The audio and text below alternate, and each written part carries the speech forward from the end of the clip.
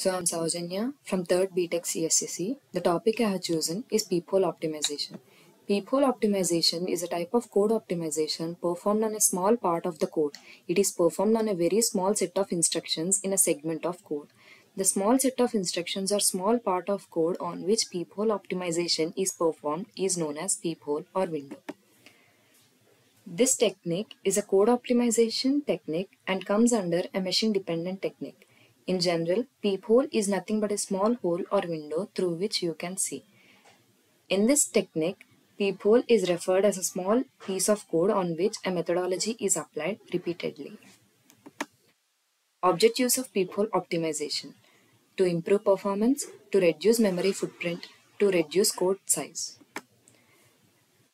Coming to peephole optimization techniques, there are 5 main peephole optimization techniques, namely redundant load and store elimination, constant folding, strength reduction, simplify algebraic expressions, and dead code elimination. Redundant load and store elimination. In this technique, redundancy is eliminated. In the initial key, some operation is performed and thus the result of that operation on x is assigned to y, and the y is stored in I variable, and this I variable is then again stored in z, and this z variable some operation is performed and the result is assigned to w.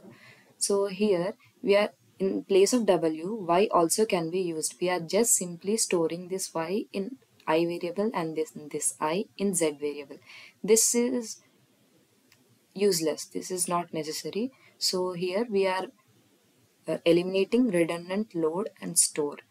So the optimized version of this code will be this one, where this I and Z lines are eliminated and directly we are assigning Y in the place of Z.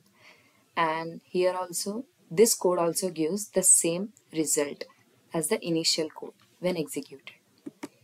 The next technique is constant folding. The code that can be simplified by the user itself is simplified. Here, simplification to be done at runtime are replaced with simplified code to avoid additional computation. In the initial code, we are multiplying 2 with 3. Instead of multiplying this, we can directly give the value 6. Here we already know the result.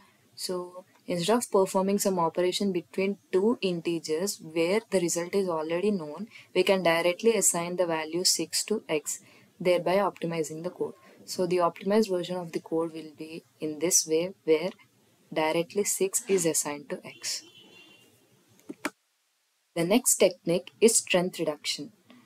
The operators that consume higher execution time are replaced by the operators consuming less execution time.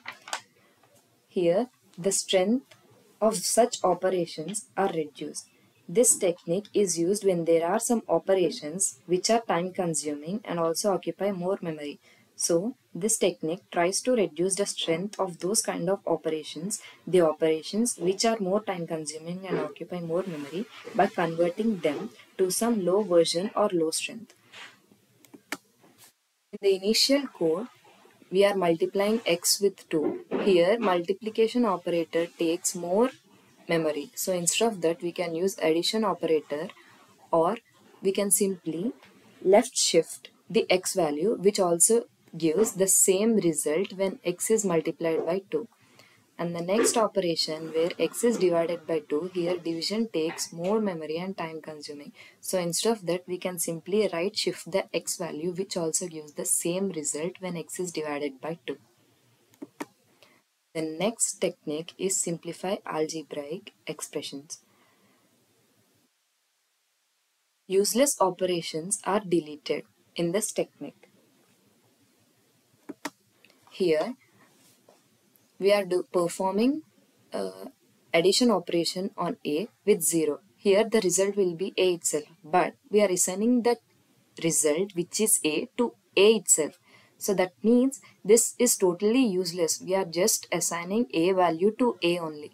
This is similar with all the 3 cases below, where A is multiplied by 1, which is the result A, and it is assigned to A.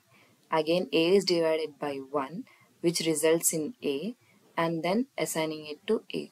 So these are all the useless operations which can be deleted or removed from the code, and it doesn't affect the output of the code.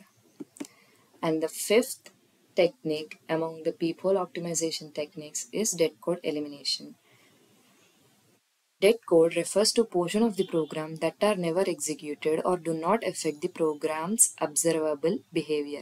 Eliminating dead code helps improve the efficiency and performance of the compiled program by reducing unnecessary computations and memory usage.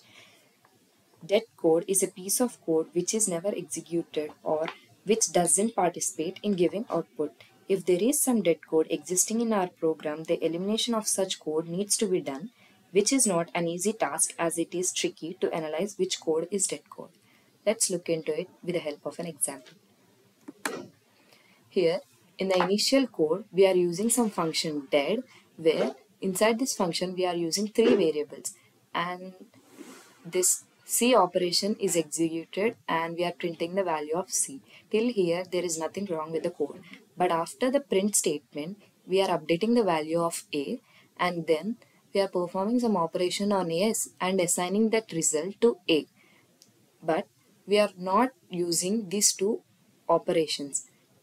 After the print statement, these two are useless. Like these two do not contribute anything with the output. Even if we remove these two lines, the output of this code will be the same. So that means these two lines are dead part of the code or dead code.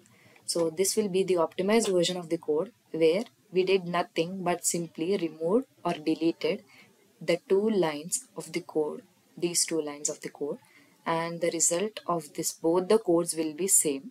So this will be the optimized version of the code. So we have discussed all the five techniques of peephole optimization, and we have discussed about the objectives and definition of peephole optimization, and that's it. Thank you. Thank you.